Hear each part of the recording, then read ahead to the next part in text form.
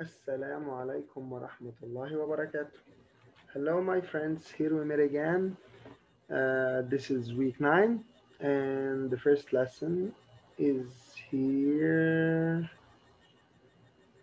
So I'm going to share my screen.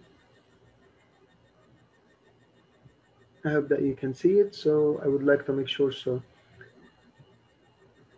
I'm going to stop the share and share again. Here, yes. Okay, so we really miss you, and we hope that inshallah everything will be normal. Here, don't forget that we start our session with a spelling game. So I would like you to study spelling, study the words, and know how to write them. And don't forget that we start our spelling bee competition soon, and it will be a great chance for you to study the words. Okay, so we're going to use the booklet. We have writing. So we have today page 14 and 15. And then we continue inshallah tomorrow 16 and 17. So let's see what do we have. We have a passage and you have to read the heading so that you know what we should do. Read the paragraph and answer questions 1 to 4. So I would like you to pause the video, start reading the paragraph, and do not read the questions until you finish reading the paragraph. And you know that you have numbers, and this is these are the numbers of the sentences that we have here, and you have questions saying in sentence 1, in sentence 5. So let's see. I expect that you pause the video now, you read the passage. Let's see the questions. Here,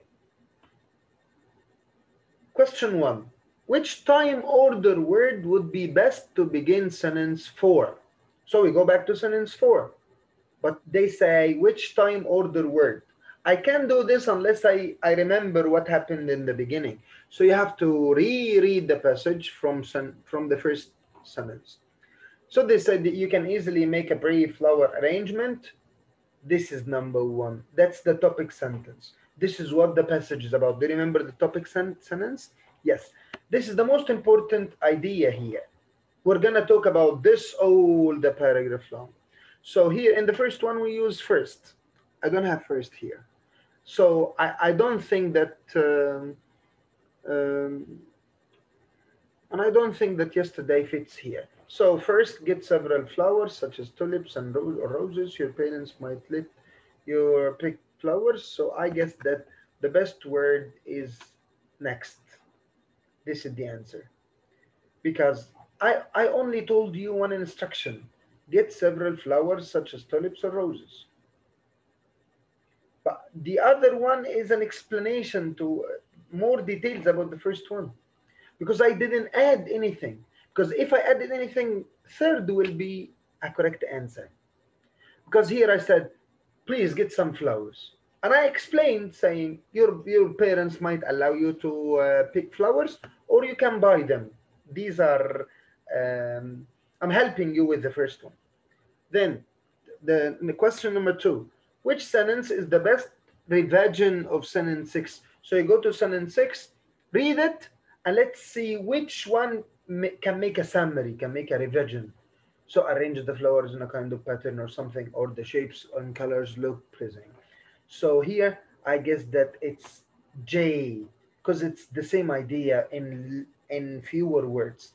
Arrange the flowers and shapes so the colors help look pleasing. H is so far away to be a good sentence, and G, it's not complete. And F, I guess that they wrote the same exact words. So here we go. Number 3, which word would be best to replace put in sentence 7? So you go to sentence 7, you read the whole sentence, put your flowers in a place where everyone can enjoy them. I can use the word, he said, would be best. Best. So that means that other words can be correct, but this is the best choice. So it's display. Did you understand this? This is really important, guys. You have the word best, can be best to replace. So we have other options that can fit. So number 4, what is the purpose of the paragraph? This is really important. We studied in the beginning of the year that sometimes writers write their stories to amuse us, to make us laugh. They write to tell us some information. They write to tell how things can happen. They write to convince us. I would like you to buy this product. But here, after reading this, which one is the answer? Of course, it's how to do something because they tell you steps. This is the end of page 14, and we're now heading to 15. Oh, I like this so much, guys. Spotting mistakes is really interesting and important at the same time. You have to spot the mistake. You have to find it so that you don't do it. Okay? So that you don't make that mistake. Okay, so I suppose that you're going to pause the video and go on. Let's see how you can do this. I Now let's go. I expect that you read that. Oh, one. I have an underlined part. There is a mistake, or there isn't a mistake. Maybe. So if we have a mistake, what will it be? You have to read every word individually, every word on its own. Oh, I found it. It's spelling because beautiful has double L. This is very cheating.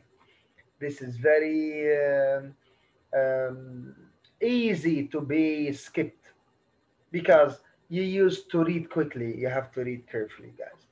Question 2. What type of mistake?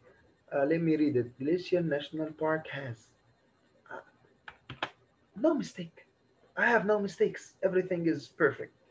But number 3, there is a mistake that you must know. You'll found lakes. Even if you read this, you find it a bit strange because here I use the wrong verb. You'll find, not you'll found. After modals, will, can, may, must, and so on, you have to use the base form of the verb, find. We go on with number 4. We go to number 4. Sentence number 4. Yellowstone's mountains aren't as high. Yes, there is something wrong here. Aren't miss an apostrophe. So where is this here? It's incorrect contraction because aren't is the contraction form of are not. The contracted form, I'm sorry. The contracted form. So instead of saying are not two words, I said aren't one. Now number 5, smaller animals and them roam. And them, this is weird. So incorrect pronoun use. I used the wrong pronoun, or I used it in a place where I shouldn't use it. And the last one is so easy because I said both parks gives. I can't say gives. Give, because both parks. And we studied that the verb should match the object and number. Sorry, the subject and number. As I said, so I can't say I gives or I say he give. I must say he gives. He, she, it gives. While I, you, we, they, or any plural noun like both parks give.